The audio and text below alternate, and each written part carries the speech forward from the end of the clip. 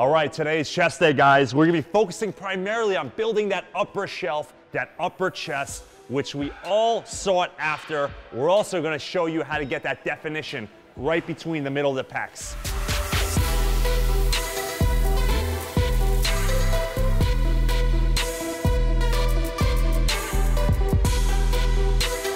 So what I got going on here is exercise number 1.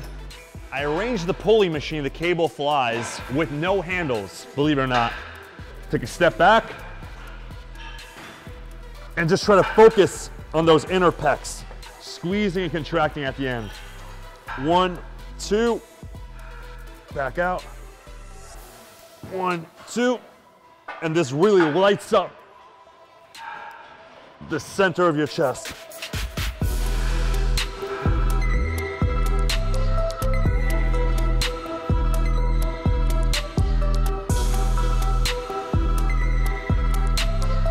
So here, what we're gonna do is 4 sets. We're gonna start very light. You don't need a lot of weight to activate your pecs on this particular movement, but you're gonna feel such a stretch on your upper pectorals. And then towards the peak of contraction, all that blood moves right to the center. Hold that 2 seconds. So let's aim for 4 sets, 8 to 10 reps each. Oh.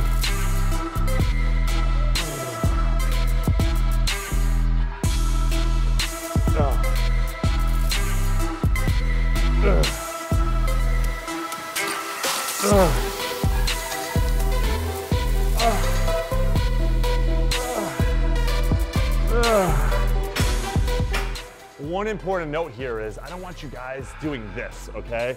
I want you guys doing this, getting your chest out. Your chest should be in front of your delts, okay? Not the other way around. And really squeezing your pecs together. You have to have the emphasis on the pecs in order to hit your pecs. You got to feel your pecs.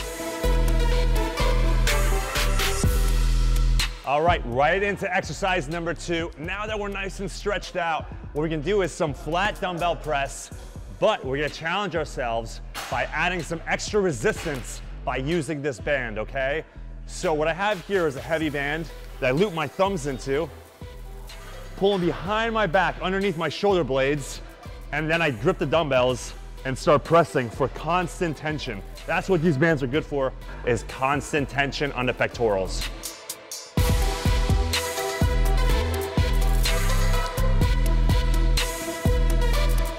Another great thing about these bands is it actually promotes you to rotate your shoulder blades backwards.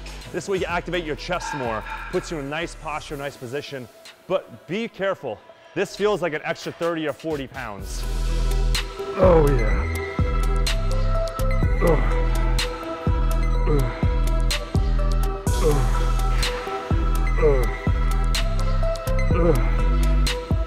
This band fights you, so on the way down, you actually gotta struggle to keep the weights from flying backwards. It's an incredible movement. We're gonna do 3 sets with the band, then we're gonna remove the band once we get to our heavy weight and rep out 2 sets that way.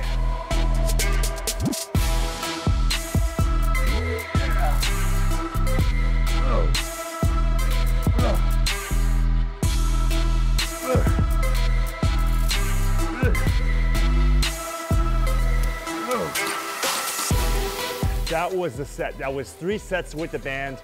Now that we worked our way up to our heavy lift, we're gonna remove the band.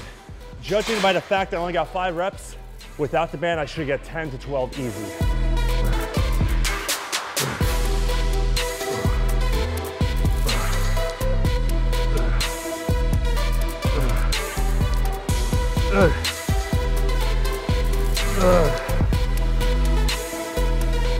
All right, so at the moment, what we're doing is I'm in my mass building phase. So I'm actually gonna go up in weight. So I did 10 reps of 100-pound dumbbells rather easily. So I wanna get to a weight where I feel comfortable around 7 or 8. So that's my sweet spot. You always wanna challenge yourself and try to go heavier if you can. Right now I'm resting between 30, 45 seconds between sets, and we're only doing 2 sets without the band.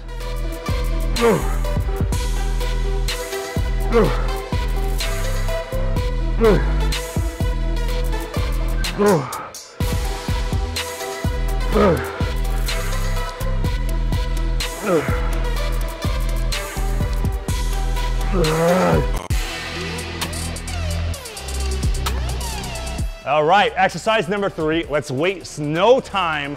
We are doing some more dumbbell flies. What I'm doing is sort of an incline dumbbell flies where I'm actually exaggerating my hyperextension off of a preacher curl pad.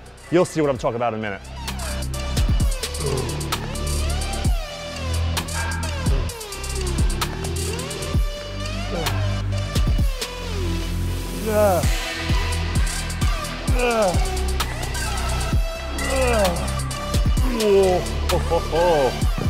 So similar to exercise number 1, really stretching out this upper pectoral, and wow, if you don't feel that, then there's something wrong with you.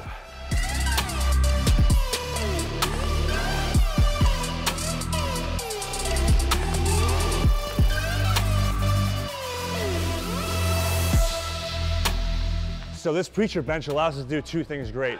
Number 1, it forces you to poke your chest out. And number 2, I don't know if you can keep an eye on my elbows, but I'm actually going behind the pad, okay? I'm not stopping at the pad, I'm going far behind and really emphasizing that stretch, all in the upper pecs.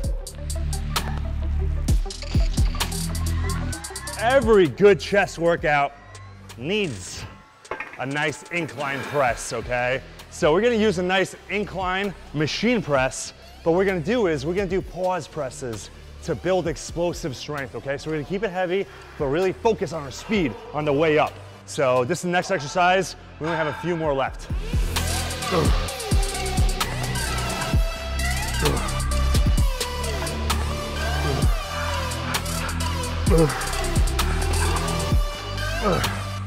All right, too light, too light. So if you guys don't have a machine like this in your gym, don't worry. You could do this actually in the squat rack. So we're gonna set up the arms in a squat rack, come down, pause for a second, reset our shoulders, press. Slow on the way down, reset our shoulders, press.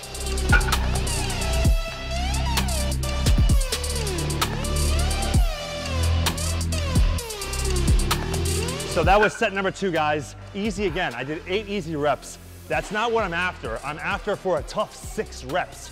So I'm gonna keep on increasing the weight until I get that tough, struggling 6 repetitions and nothing more. I want you to pay attention to my setup real quick. What I do is when I plop myself into the seat, initially I lay down, and now what I do is I'm gonna press with my head to lift up my upper chest, okay? I'll do it again for you guys slowly. I'm pressing with my head, retracting shoulder blades back before I start pressing. Oh. Oh. Oh. Oh.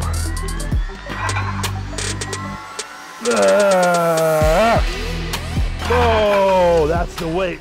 All right, I'm gonna stay there. That was a tough 5. I wanted 6, but it's good enough. Oh. Oh. Oh. Oh. Ah.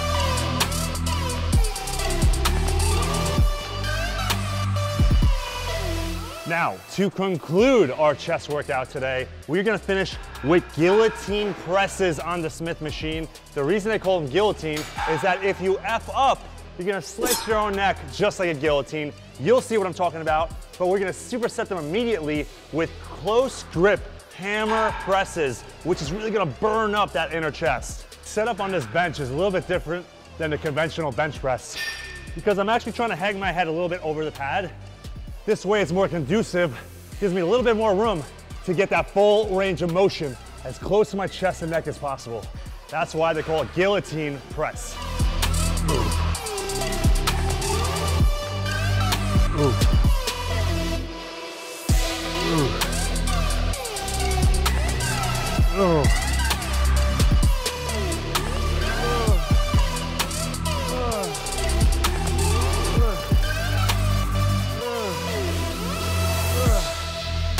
You guys notice what I'm doing here is not only am I pressing the weight, but I'm trying to maximize the range, the travel at which the dumbbells are going. To do so, I'm not holding them totally parallel to the floor. I'm actually having them a little bit in at an angle which helps recruit and activate some more fibers in my chest. Oh.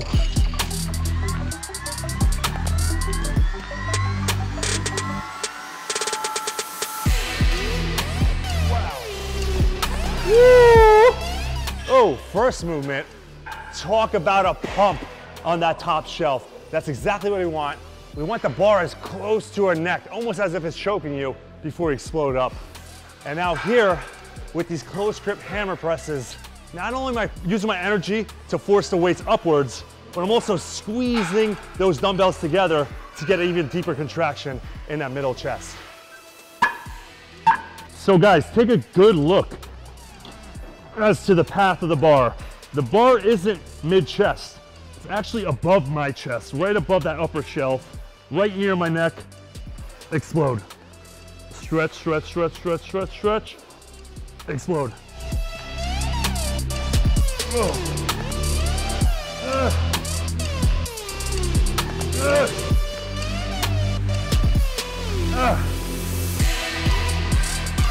Oh, wow.